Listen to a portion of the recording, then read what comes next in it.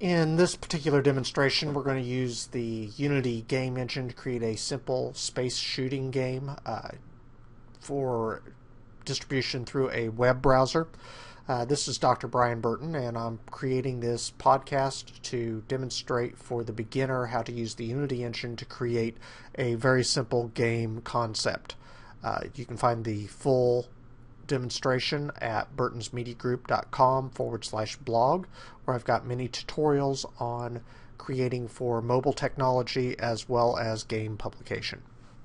The goals of this project is to create a simple 3D space shooting type game. We're going to have a simple ship and be out there destroying asteroids as they fly by. The genesis of this idea, the inspiration of the idea, is a tutorial that I watched on the Unity website by the Lorax. He created a great two-dimensional proof of concept for a space shooting type game. Well, this is an outgrowth of that concept, very different from what he did, but at the same time it is inspired by what he did. This is considered to be a starter project. I'm assuming that you have little to no skills with the Unity game engine. I've never created a full game concept from start to finish and wanted some basics to get started on this. Or the focus on this project is to develop from the Unity engine side. Now, you will need a few resources to be able to do this. Most importantly, you will need the Unity game engine. You can go to unity3d.com, go to the store and download the free engine and be able to do all of everything that I'm going to demonstrate today. If you're wanting to create your own models, create your own backgrounds, textures, etc., you are going to need some 3D modeling software as well as a paint program. 3ds Max and Maya by Autodesk.com have a student version available that if you are a student you can download these for free for 3 years. Of course, these are non-commercial licenses, only for learning. If you're wanting something that's free but can be used for commercial projects, you might want to go with Blender at blender.org. That'll allow you to create 3D objects. I do want to clarify that I am not going through the modeling process in this project. I am focused on the game development side. I've got some pre-created models that I'm going to use for this, but as you'll see through the demonstration, you do not actually have to have any models to be able to do what I'm going to demonstrate.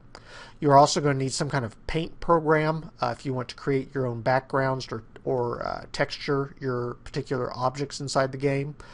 GIMP is a free one that's available, that's open source, or you can go with the professional grade, and that would be Photoshop. It is the standard by which all other paint programs are registered. So I've got my Unity engine and I'm ready to get started with it. So first thing I need to do is go ahead and create a new project. So I'll go over here to File, New Project, and I'm ready to get started. I'm going to create this in the project location. Just simply going to change the name of this. I'm going to call this SF for Starfighter. Just keeps everything simple. For this particular project, and to demonstrate the power of Unity and how simply you can create your own projects, I'm not going to import any projects, and that's really part of the demonstration on this, on how simple it is to create a full-fledged project. You'll of course can import packages to simplify creating different types of environments, and it does make the creation process much easier. But for this particular one, I really want to create something that does not utilize any pre-made assets other than some projects that I'm going to pull in later on. Once you hit create, you'll quickly see the Unity engine close and reopen, and we're now ready to get started on our project. As you can see, it has created it as SF. I'm going to go ahead and get some things set up in it that will save some hassles down the road. I'm going to go over here to File, go to Build Settings, and go ahead and select this as a web player. Then I'm going to be distributing it through a web browser, and we'll tell it to switch the platform. As you can see, it will also support the PC and Macintosh, Android devices, Apple devices, as well as Xbox 360, PS3, 3s as well as the Wii. Those do require separate licenses for Android, iOS, Xbox, PSP, PlayStation 3, and Wii. So we should be about ready to go. I've got everything set up. You might want to insert your own company name down the road, but for right now, I think we're ready. Default screen size on this is going to be 600 by 450, so we should be ready to go. So we've got it switched, and can close that now. Now, in case this is the first time you've used Unity, I'm going to very quickly go through the parts of the screen. There's some wonderful tutorials if you're wanting more detailed layouts on the Unity website, but this will give you the quick and dirty basics. So you've got your menus at the top. You've got below that the scene and game tabs and I am using Unity version 3. If your screen looks different, you may be on a different version of Unity. So I've got scene. This is where you're going to be doing the layout of and configuring everything in your environment. And then you also have a game tab, which is what it's going to look like when you go to play. The game view is based upon the camera view. As you can see, you've got a small camera in there. When your camera is selected, you can see a camera preview, or the game view is actually the actual environment. When we have more built, we can hit the play button and actually play test our game environment. Underneath there, we've got a hierarchy area as well as a project area. Hierarchy is what is currently being used on the screen. Project is what is available to be used on the screen. So, and then last but most importantly is the inspector area off to the right. The inspector area allows us to be able to modify and change information on the fly or at design time so that we can get everything tweaked so that the game is very playable and easy to use. Okay, so I'm ready to get started. Underneath project, I'm going to create a few folders. These folders will be used to help me to keep everything organized, so I'll be able to find everything nice and neat as we progress with the project.